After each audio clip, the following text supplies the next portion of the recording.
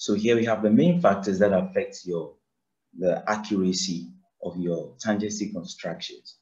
The first one is the pencil grade you are using, whether it's the hard type or the soft type. We can also think of this as the faint, whether the lines that the pencils will produce will be faint or deep. Now, the problem with using the soft types is type of pencil, the B grades or even HB, as close as HB, is that it will make a stain on the drawing sheet, which is very difficult to remove. So when you draw the rear arc you intended to draw by it, okay, and then you have an intersection, another arc intersecting. Finding the point of intersection can become difficult, especially the closer the arc you cleaned is to your other arcs. So instead of maybe locating your compass point here, okay, instead of locating your compass point somewhere here, you can easily find yourself locating your compass point here.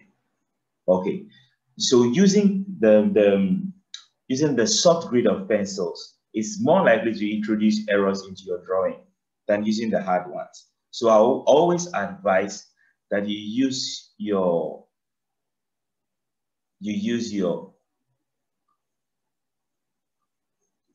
2H and above for your compass pencil.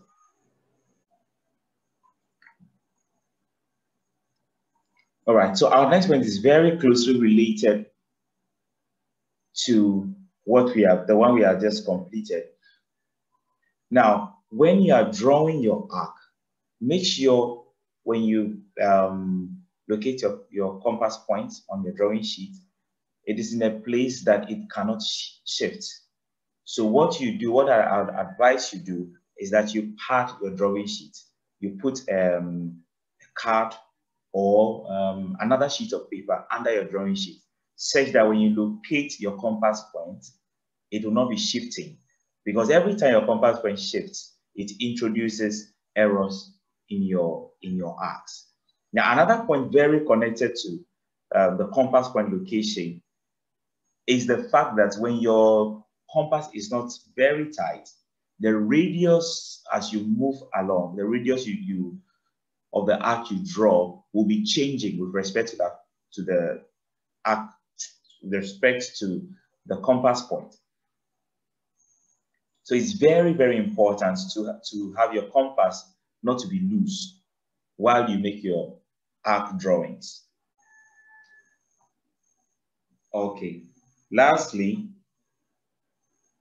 the pencil lead thickness is very important in locating your tangency points.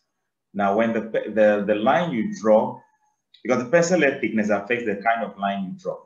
Now, if the line you draw is, for instance, this thick, or if the arc you draw is, for instance, this thick, why isn't this working?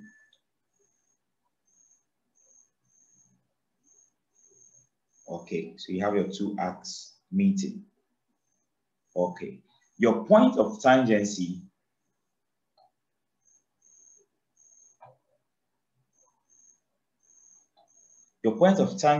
could be anywhere. Could be anywhere here, because the point of intersection is so large, such that it is difficult to find the exact location of where you should put your compass point. Okay, so instead of this, we'll prefer to have our intersecting arcs something more like this.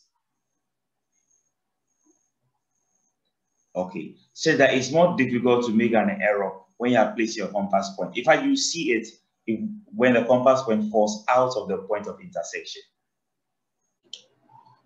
All right, so that's what we have for now, and very important points to follow in avoiding errors in tangency constructions.